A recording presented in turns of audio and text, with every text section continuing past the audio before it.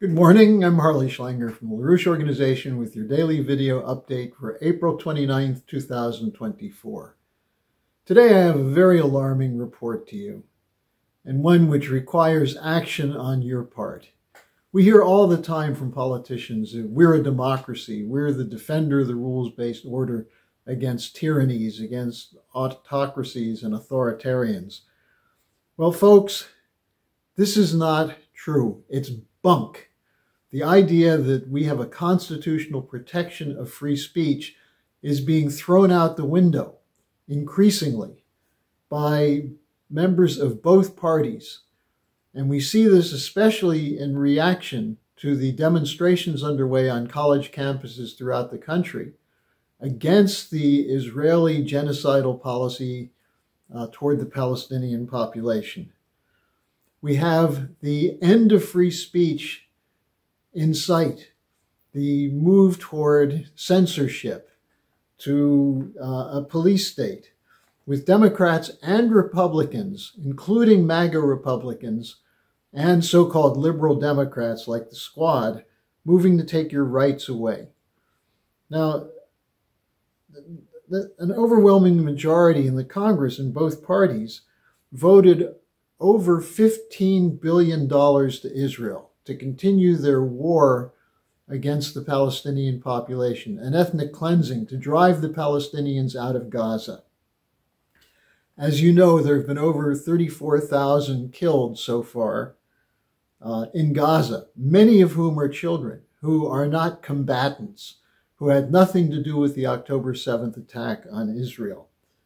Many hundreds of thousands more face starvation because of the Israeli blockade. And remember, the Israelis announced at the beginning of their response to the October 7th attack that they would cut off food, water, fuel, and medicine.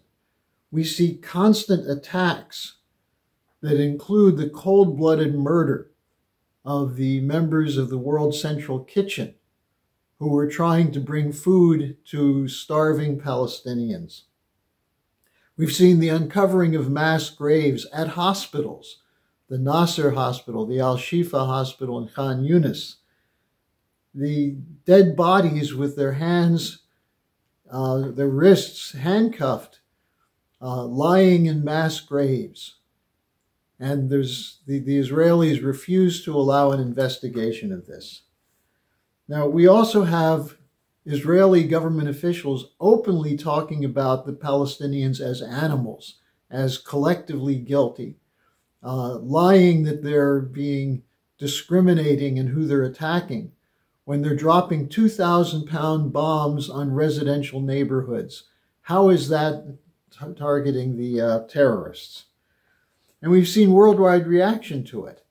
It's not just U.S. campuses, but we've seen the South African government bring a case to the International Court of Justice, which found plausible cause for accusing Israel of genocide. We've seen votes repeatedly in the UN General Assembly and now in the UN Security Council calling for a ceasefire, demanding that Israel stop the killing. But the Israelis and the supporters of Israel in the U.S. government and Joe Biden's administration say that these resolutions are non-binding and that the killing can continue, and the U.S. will continue to provide weapons and support to Israel even as we're complaining about the civilian casualties. So where is this rules-based order? Where is the democracy that we hear so much about? It's now being exposed as a fraud, as the U.S. is a violator repeatedly of international law. Now, the good news is a growing number of Americans are speaking out. We see it in terms of resolutions going before city councils. We see it in terms of groups such as the Veteran Intelligence Professionals for Sanity, Code Pink, candidates such as my friend Jose Vega, challenging political leaders in the United States on this.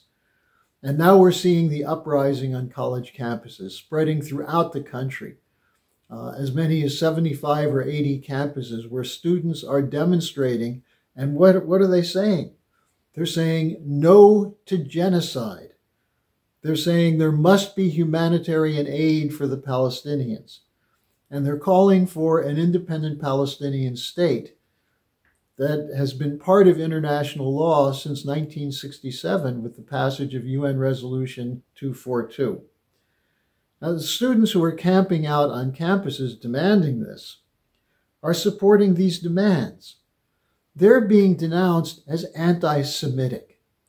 In other words, if you challenge Israel's policy of indiscriminate slaughter of children, supposedly as a counter to Hamas, if you oppose that, if you insist that there be some commitment to international law, you're considered not just an opponent of the Israeli government, but an anti-Semite, with Netanyahu going as far as saying that the people who are demonstrating against Israel are reminiscent of the Nazis. Now, this is an anti-constitutional reaction. You're not allowed to express your opinions. Let me just give you some examples of this. I mean, Biden himself is saying that there's a growth of anti-Semitism. No, there's a growth of people speaking out against genocide. Nancy Pelosi said that the demonstrators are paid by Putin. You know, we know Pelosi is over the hill, but why are Democrats not denouncing her for this? Then we have a bipartisan bill that was introduced by Richie Torres, a Democrat from New York, and Mike Lawler, a Republican from New York. They're calling it the Columbia Act, in reference to Columbia University, where the largest demonstrations have been taking place.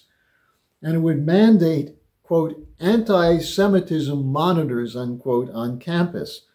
And if a university refuses to set this up, they'll lose federal funds. So they're essentially demanding a Gestapo be set up to silence criticism, or else the funds will be cut to the university. This is Gestapo policy in support of genocide. Now, just a couple of the more extreme examples from the Congress. You have Senator Tom Cotton of Arkansas, who refers to these demonstrations as nascent pogroms. Now, pogroms were the attacks on Jewish neighborhoods and families and synagogues in Eastern Europe and Russia. Pogroms were anti-Semitism. That's not what the students on campuses are calling for. They're calling for justice for Palestine. Senator Ted Cruz, with absolutely nothing to back this up, says that what we're seeing is hatred versus Jewish students, threats against their lives, and he calls for arrest and deportation. Let me remind people that Senator Ted Cruz was born in Canada, and he seems to hold a lot more in common with Prime Minister Trudeau of Canada, who used a crackdown by the government to silence opposition, than to have any support for the U.S. Constitution.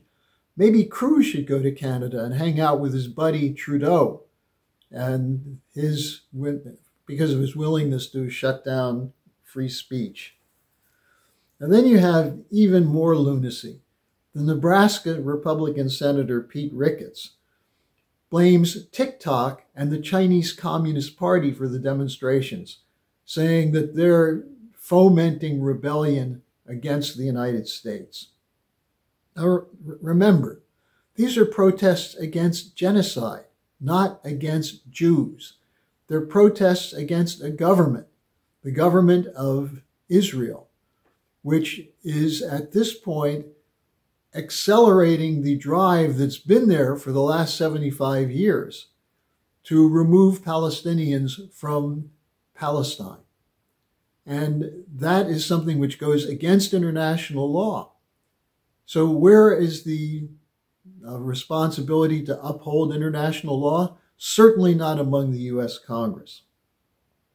Now, let me remind you that 30 years ago, on April 27th, 1994, were the first free elections in South Africa that signaled the end of the apartheid regime.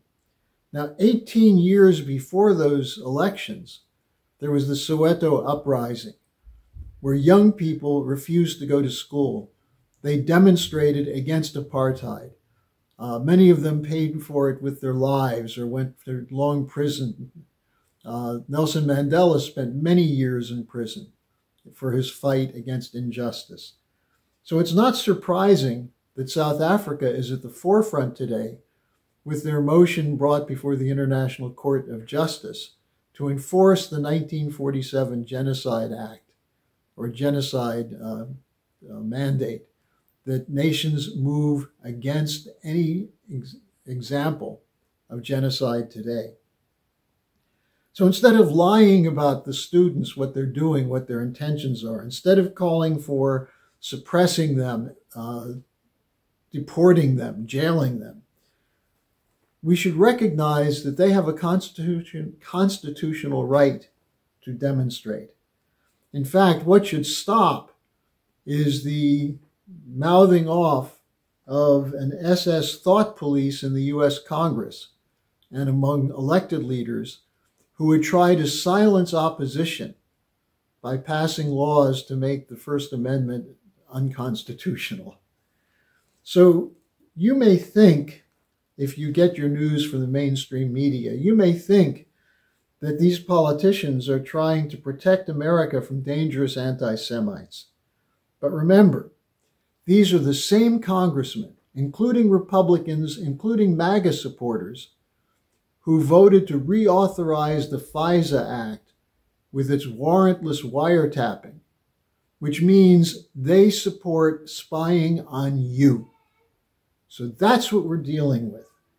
And I would encourage you to watch the program that I'm going to be linking today, the Manhattan Project discussion from last Saturday, where Dennis Speed, Ray McGovern, Jose Vega, who's running against Richie Torres, and I took up this question of the defense of the constitutional right to free speech against those who would throw it out in order to defend war.